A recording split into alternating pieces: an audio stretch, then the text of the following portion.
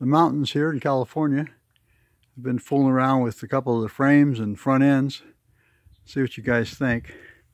This is a 650 frame from mid-60s, and I put a regular 16-inch Harley rim with a Triumph rear wheel on it, and a